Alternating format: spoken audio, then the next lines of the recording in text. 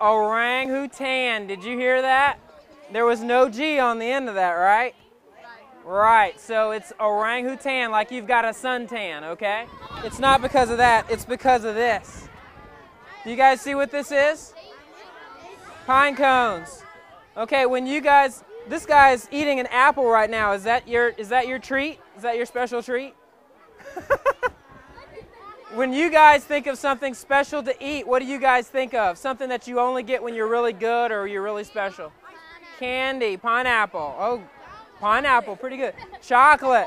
Well, this is their chocolate, okay? And this is just peanut butter and pine cones, okay? On a pine cone with some bird feeder in it, okay? I'll tell you guys something.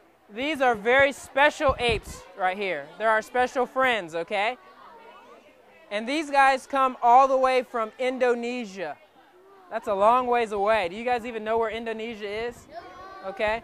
Well, if you guys were, let's say you guys took a boat ride and you took a boat ride all the way across the Atlantic Ocean and you hit Africa and then you walked across Africa and then you kept going across the Indian Ocean, eventually you would hit Indonesia. So it's a long ways away. And these guys live on an island in Indonesia called Sumatra. Now, this little guy right here, his name is Bernas, or Junie for short, and he's 4 years old. He'll be 5 years old in July, okay? Anybody 5 years old? You're 5 years old? Who's 5 years old? You're 5 years old. 5 years old? Well, you guys are the same age as Junie over here. Anybody 20, let's see, anybody 37 years old? 37? You're 37, right? Yeah. Well, see, you're the same age as Alan right here. Okay, now I'm going to throw some really good goodies. You guys see what this is? These are craisins, dried cranberries, okay? There you go, Junie. You want some of these guys? Can you guys see that there's a moat right here that separates me from these guys? You guys ever wonder why they don't come over here and say hello and socialize with you guys? Because they can't swim? Well, there's no water in the moat. It's like a moat without the water in it. But that's what this is. It's really deep, so they can't come over here. And when these guys are working on the computer, do you guys know what they do on the computer? What do you guys do on the computer? Play games. So that's what these guys do. They play games. And some of the games that they play are, have you guys ever played that game where they show you something real fast and then they take it away and then they show you a whole bunch of things and somewhere in there there's a thing that they flash really quickly, okay?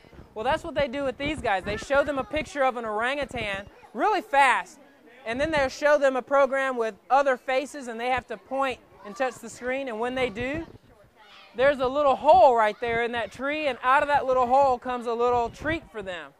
And what they get, a lot of times, it's like cereal. It's like Kix. You guys ever seen Kix? Okay? Mom liked Kix. For what? Kix? Not, you know, that. Well, we've got 11 orangutans, 3 of which are Bornean orangutans, and the other guys are Sumatran orangutans. Well, it kind of morphs, and we've gotten a large group of these guys we got in from the 80s. And so a majority of these guys that are with us now came from the 80s. And we have a few guys from the late 80s. JT came to us from Yerkes in the 80s, Madhu, Daisy, Miriam Salongo. So we're real happy to have these guys here for as long as we have. I like the snakes because really they're fascinating creatures.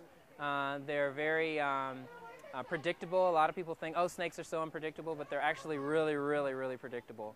So I really like that about snakes, that they act within their instinct. I'm just thrilled that we have pandas here at Zoo Atlanta. When I was a little kid, I remember going to the National Zoo and seeing the pandas that they had there in mid-'80s. And so who would have thought that I would get to work with an organization that got pandas in, and now we have a baby, Melan. I don't think so, especially since Dr. Lawson's walking up. Of course I don't think so.